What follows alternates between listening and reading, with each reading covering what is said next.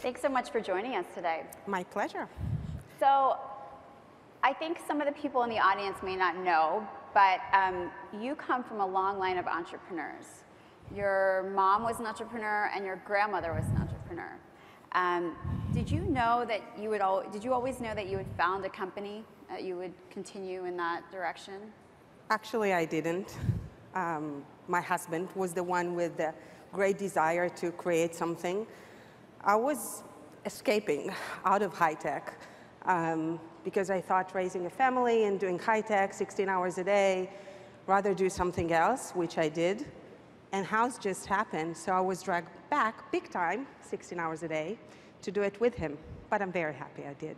So describe to me how you founded Houzz, because like many great companies, iconic companies, it was founded because you wanted to solve a personal problem. Yes, so we wanted to renovate and design our house, and the tools to do it weren't there. So take me back to that situation. Where were you living? What type of remodel were you doing? You had some children as well, right? We had 2 kids at the time, and yes, the house is in Palo Alto, very old ranch from 1955, and we wanted good professionals. We had big dreams, how fun it's going to be to renovate it, and it was a nightmare. That's the way that everyone feels when they start their renovations. Everything was bad in the process. There weren't tools to really educate ourselves, to find good professionals, good inspiration, great products. The world was very narrow for us. So we just created it for ourselves. And it started very, very locally in the Bay Area as a pet project. We basically worked with designers and architects in the Bay Area and San Francisco. And the first homeowners on the site were our friends from the kids' school. They were also facing the similar situation with, remodeling that wasn't fun. And it just took life of its own. It was a pet project. I mean, I'm curious about that. How did you turn a pet project? Because I'm sure, many of the people in this audience have some of those pet projects that they work on their spare time. How did you turn that into a real business? I mean, that's not an easy transition to make. When did you decide this is actually going to be something that I focus on, quit my job, which you and your husband was at eBay. I was in an investment house. You were in finance. What was that transition like? For a long time, we didn't think doing it. It was a fun project. We were very, very passionate about it. And we spent a lot of time. Alon coded the initial site by himself, and I was creating that community in the Bay Area, and it was great. At some point, we just felt, whoa, it will be very hard to scale this. And so somebody through our network introduced us to Oren Zeev, and he was one of the best decisions we ever made. He invested the first $2 million in the company, and that moment we said, okay, if we have a great partner that is willing to support us all the way and not ruin all the fun that we had, yeah, sure, let's do it. That was almost 3 years ago, and many things happened after that. But I think bootstrapping, we didn't realize that we were bootstrapping at the time, became one of the best things that ever happened to us. Well, that's an interesting point, because you're seeing a lot of entrepreneurs these days raise early on huge seed rounds. You chose to stay a little bit smaller. You bootstrapped even before you raised. For a long time. Yeah, so why did you go that route? I think that in retrospect, looking at this, many times entrepreneurs spend the first 6 months or a year chasing investors. And I'm not talking about the serial entrepreneurs that go out there and then just get money because of who they are. I'm talking about most of us. They go out there, they create presentations, they go to investors, and then the investor tells them, the business model is not great, change the presentation here, do it there, go back, change it again. And this is really frustrating. I would say today, instead of spending the first year doing that, why don't you spend creating a product that people would really need and love? And you know what happened after that? Investors will come to you. Because if you prove that you can execute and you have a great product that people need, that's it. I mean, investor will follow. I mean, you had Sequoia come to you. Tell me about that, because you basically told Oren that you did not want to go to Sand Hill Road at all. You didn't even want to walk over there. We did. So how did you get people to come to you?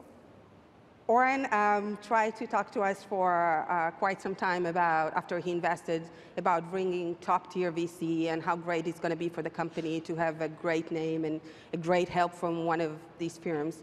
And we kept saying, no, it's all about the individuals, and we're having so much fun with you, and it's a family style, and we don't want that. Raise. No, we had plenty of money. One of the beauties of doing a bootstrap company, you keep it very, very lean, and you do it all by yourself, and you just learn how to do it very efficiently.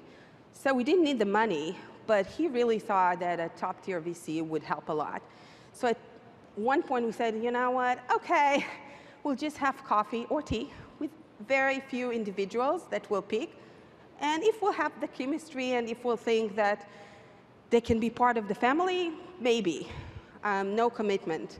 So before we'll change our minds, Oren send a few emails. And the next morning, after he sent very few emails, Mike Moritz and Alfred Lean came to the office. It was Monday morning, so we were flattered because we know that usually it's the partner meetings. So they came from Sequoia, and they sat with us. We were sitting in our first office was a very small open space, 11 people. So they were sitting with all of us, and we showed them the product and what we have, and you couldn't see anything on their face. They were just looking and asking questions. Yeah, stone face. And we said, okay, we showed them the product. They knew a lot, both of them, about the industry. And then they asked them if we'd like to have some tea with them downstairs. And I said, sure.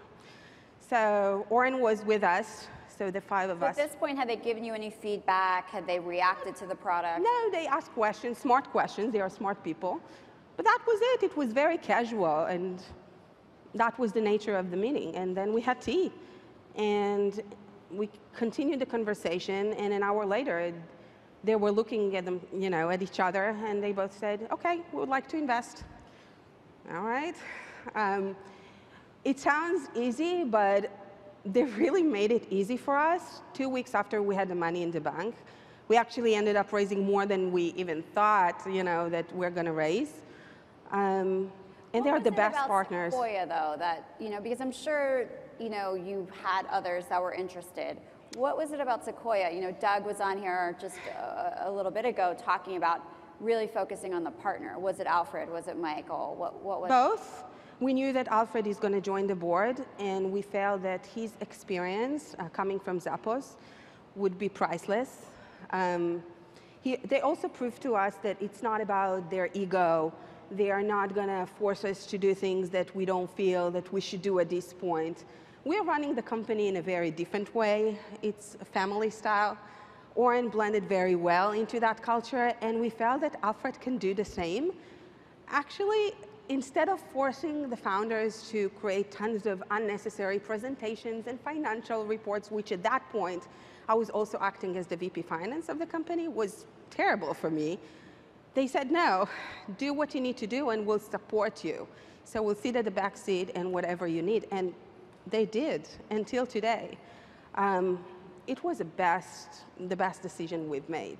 We love our investors, and I'm not just saying that. We feel very, very fortunate. Sequoia is a great company, but it's all about the people. And I think that if people can get investors that really understand the founders, Alfred was there. He's very smart, but he's also, he knows what's important to us, whether it's talking to great engineers that are getting tons of offers from many companies and telling them why they should join Houzz, and they do.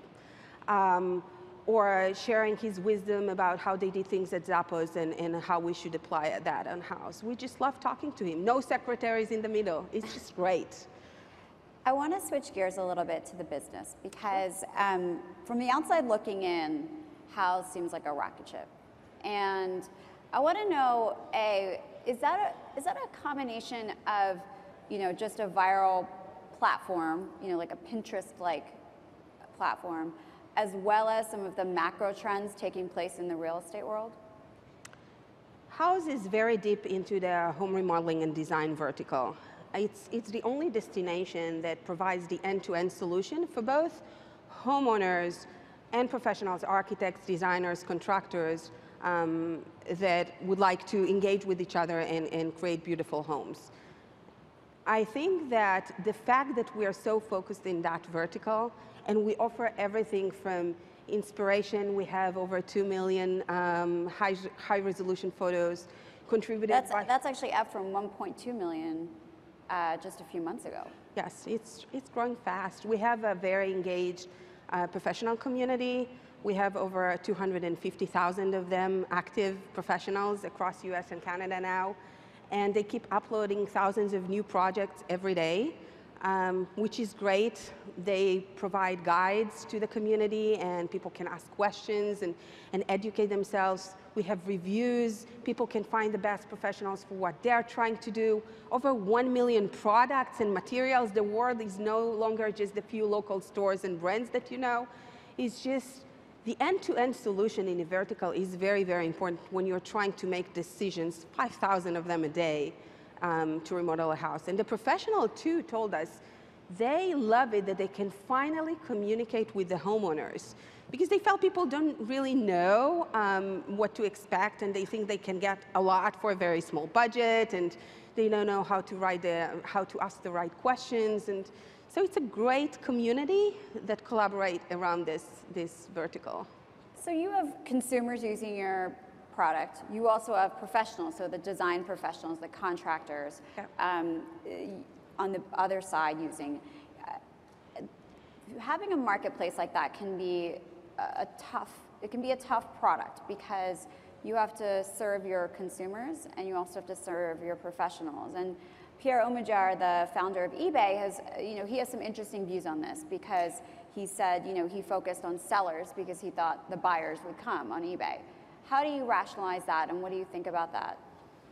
I think that you can't have the buyers without the sellers, and you can't have the sellers without the buyers. For us, it was pretty much the same attitude from the beginning. We need everybody to be happy, and we want everybody to collaborate with each other. So the two small groups that we started with, the small group of architects and designers in the Bay Area, grew to be 250,000 professionals, because they feel very comfortable there with the homeowners, creating great discussions around different topics and talking to each other. Homeowners, the small group of our friends from school, grew to be over 15 million people just on the site, and another 10 million on the apps. And they really enjoy the fact that the collaboration there works. All what we had to do, which wasn't little, but is to create the right technology, to put the right tools in place, and let them talk to each other. I think it's very important, and we can't neglect any side of this marketplace. It's very important. Yeah, so I'm also curious about monetization, because you recently started monetizing more. You have a professional platform that professionals use, that they pay to use. How's monetization going, and what does that look like for you? It's going very well. I think that for us, monetization was always after user experience and the product itself, and this is what helped the monetization a lot later on. Because you can't buy love, right? If you first have to create that product and experience that people really love and need, and then everything else follows. So once we decided to monetize, and we already had that marketplace and the people there collaborating and talking to each other, people were actually happy to pay and get more. We have a few channels today. The Pro Plus that you just mentioned is a local branding capability that we gave our professionals. The organic side remained free, but many of them told us that they would love a way to build their brands locally. And they can target certain areas, especially if they're local. Exactly. So we launched it as a beta at the end of 2012 in 12 markets, and it was phenomenal. So. And has that grown now? So much love. So yes, after they told us, yes, we vote for it, we love it, we're getting the analytics with it, we love the ability to communicate with our local people. We worked the entire first quarter of this year, and we launched it in 425 markets across US and Canada. So again, we're working with our community, and we are trying to create products that they need and want and love using. How big of an opportunity is international? So you're in Canada, but are you looking to expand to Europe and Asia and Latin America? So until now, the majority of our focus was US and Canada. 80% of our users, both professionals and homeowners, come from US and Canada.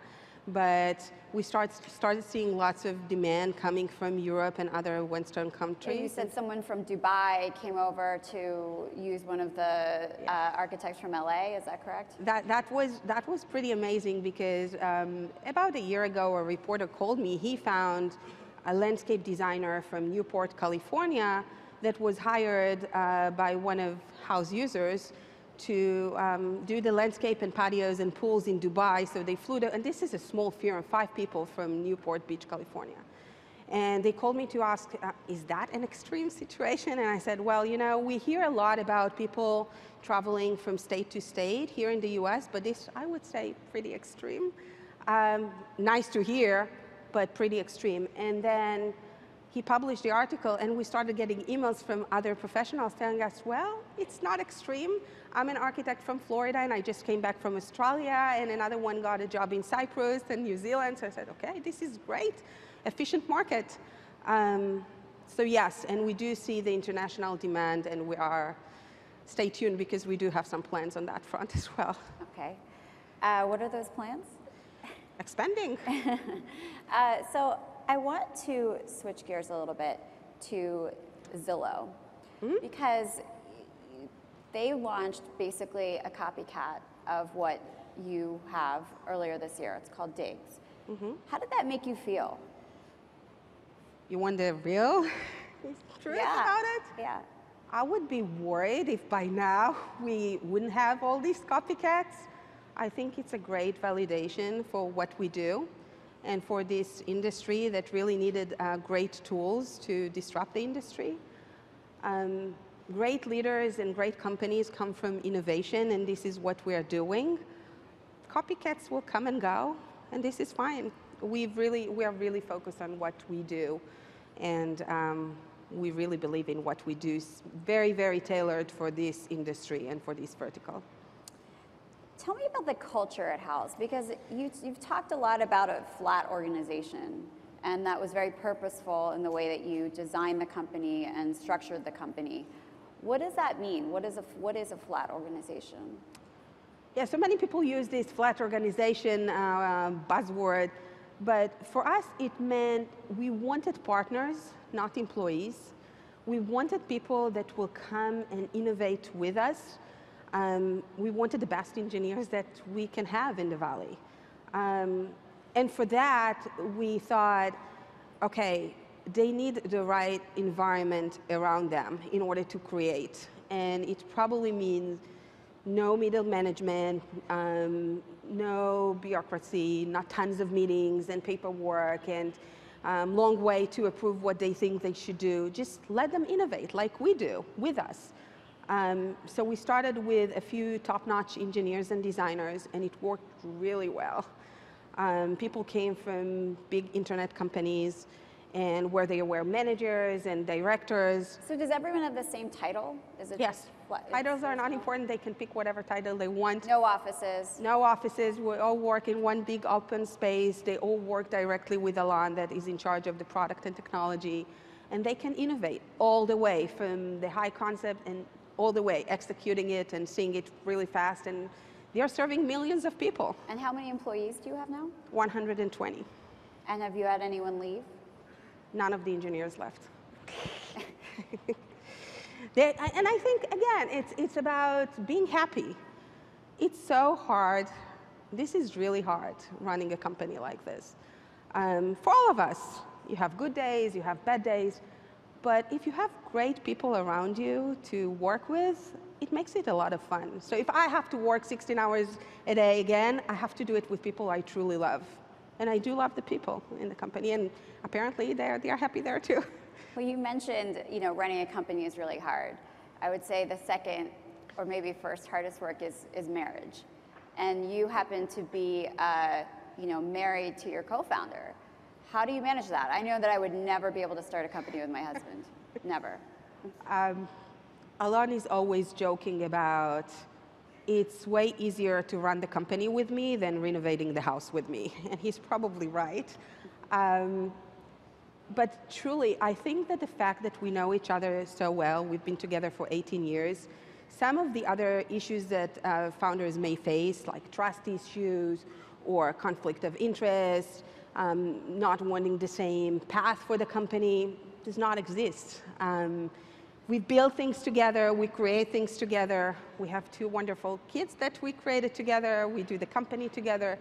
It works well for us. And I think the fact that we are in charge of different sides of the business also helps. But then we're good friends. How do you balance the work and the life? I mean, you have 2 kids, you have a husband who's, of course, your coworker as well, got another one on the way. How do you find that balance? Do you have time to yourself? I do the things that I enjoy the most, which is being with my family and running Houzz. And of course, it's a matter of priorities. And we've made a decision that we want to do both, so you have to give up other things. But it makes us better people. I think when you are a parent, because I'm a mom, it forces me to focus both at home and at work on the things that really matters. And it works. Do you take time on the weekend or the evening and just say, I'm off? You're never really off because Houzz is always, it's like a child. It's always the company is always in your mind. But there are definitely times that we are with the kids and times that we're in the company. Weekends are for the kids and we're always on call. People can always find us. You learn to balance it. It's healthy. It's good. Well, I want to end, we don't have very much time left, but I want to end with any advice that you may have for some of the entrepreneurs who are considering turning their pet projects into, a startup. Do you have any sort of parting words of wisdom? Well, I truly think, we talked about it, that the bootstrapping route is something that people should consider. Being able to later on get the best investors because of that and making conscious decisions is really helpful. And also, it's okay to start with growing the traffic and getting the traction, but don't be afraid to put a real business engine behind your companies. Because sometimes you see internet companies and they say, yes, and once we'll start monetizing, this is how much we're going to make. Forget it. Do it. It's not easy, but it's so worth it. VC's money is great, and it's very helpful to scale at the beginning. But having a real business behind your company is priceless. So don't be afraid to do it. That's great advice. Thank you. And love what you do. It's important. That's great. Thank you so much, Adi. Thank you for having me.